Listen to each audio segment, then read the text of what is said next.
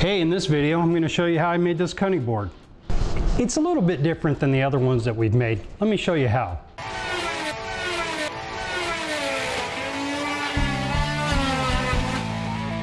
Hey, before I forget, if you could like and subscribe and support us by watching all the videos that you care to watch, we'd appreciate it. Usually I'm going a 1/4 inch deep, but this time I went 14/100 on our little well. Juice rim's not as wide as it used to be. And I created a little area here where you could personalize it.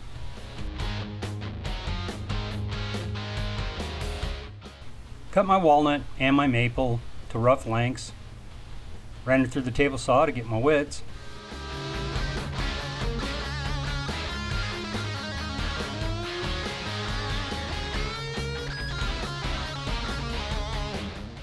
And manhandled this big old glue rack.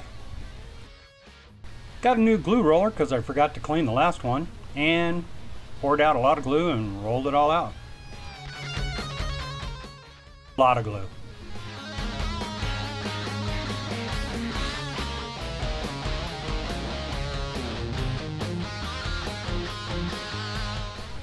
Quick as I could, put it in the glue rack.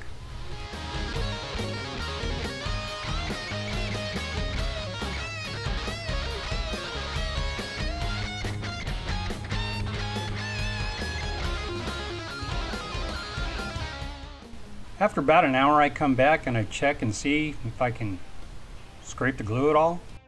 And I take it out and I scrape the glue while it's a little bit soft but a tiny bit hard, so I don't have to feed it through my sander.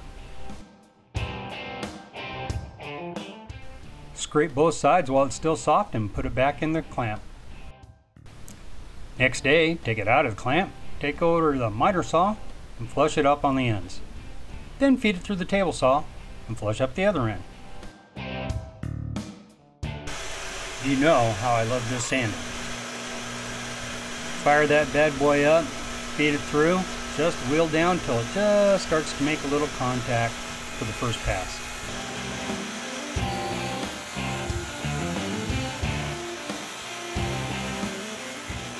What's nice about this is you can set the scale back to 0 and then you know exactly how much you're taking off at a time. Right here we're taking off 1/100.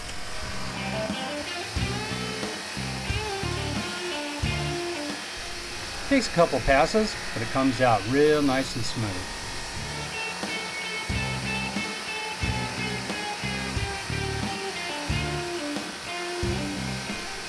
When this side's done, we flip it over and sand the other side smooth.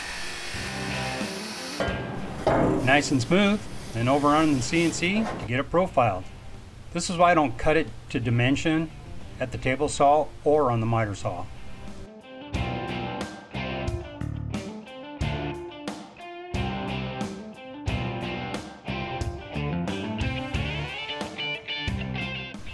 This is the well that I cut 14/100 deep all the way around. Takes a while, like 8 minutes, but I sped it up just to not bore you.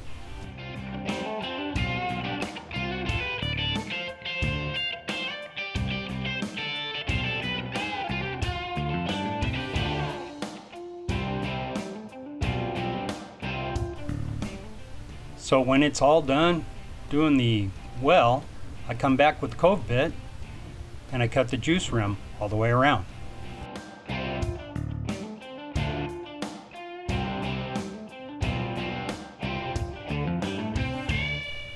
Well, I thought it was good and I decided to make it a little deeper, and I made a big whoopsie. But never fear, I'm just going to go ahead and take it down to that level and we'll start all over again. Except that the bit slipped and we started digging all the way through the piece. Nothing we can't fix. Just went ahead and surfaced the whole thing back down to the level. Took a couple passes and we started all over again.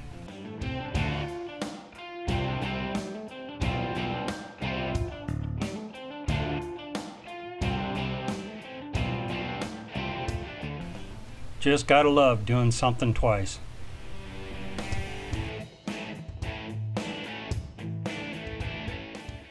Wait a minute, here's something we only did once.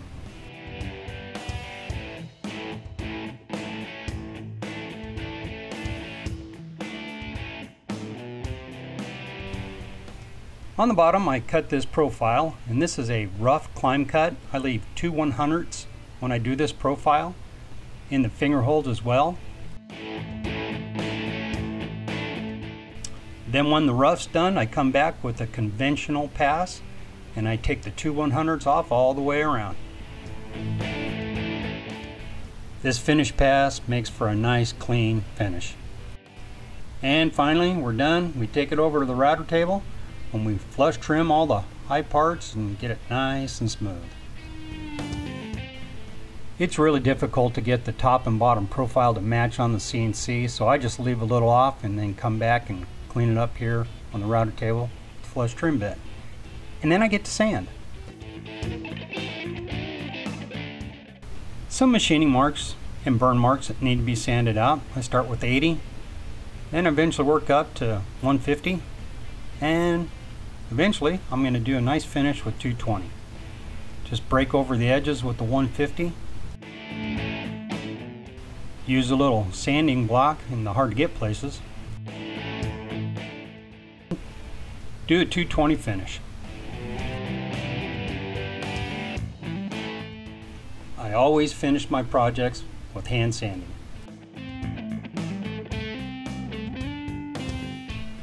And then, time to add oil. Lots of oil.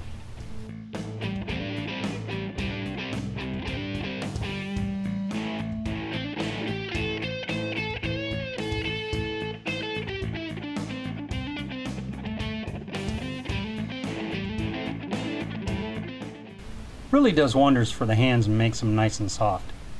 And here it is, all finished.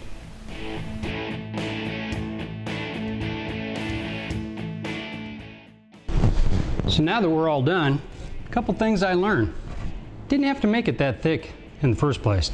Other thing I learned is I don't like just all walnut or all maple. I like to mix it up a little bit. I think this is the best cutting board I've made so far to date. So my next project might have something to do with one of these. So we'll see you next time.